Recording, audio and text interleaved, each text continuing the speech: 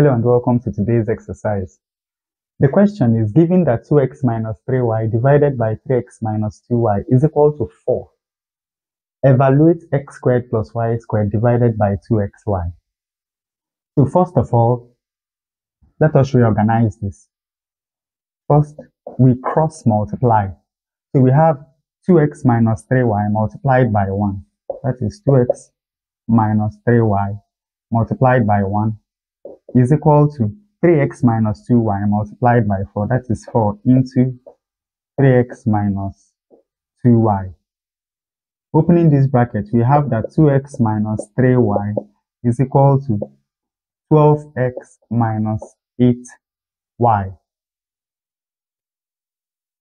Bringing all the y terms to the left-hand side and taking all the x terms to the right-hand side, we have that 8y, because this is negative here, going over the equality sign, it becomes positive, minus 3y is equal to, this goes over, 12x minus 2x. And we have that 5y is equal to 10x. We can divide both sides of this equation by x, and we have that 5y divided by x is equal to 10.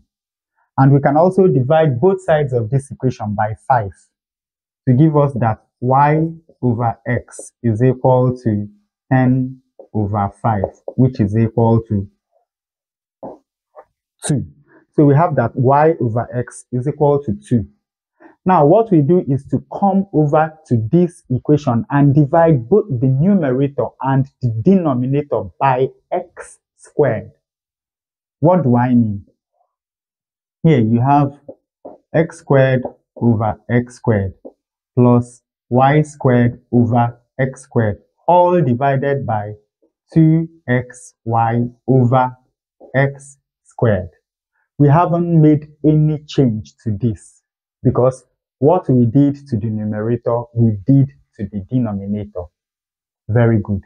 So here we have, of course, that this is 1 plus y over x squared divided by, now x will divide to leave you with 2y over x.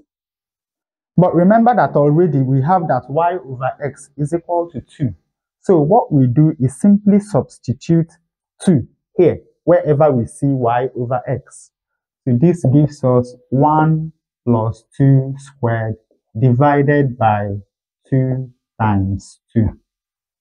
And this is 2 squared is 4 plus 1, 5 over 2 times 2 is 4. And that is 1 whole number, 1 over 4 is the value of this, given that this is equal to 4.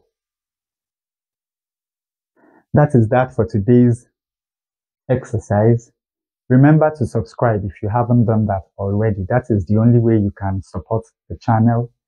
Like the video if you gained any knowledge from what we did.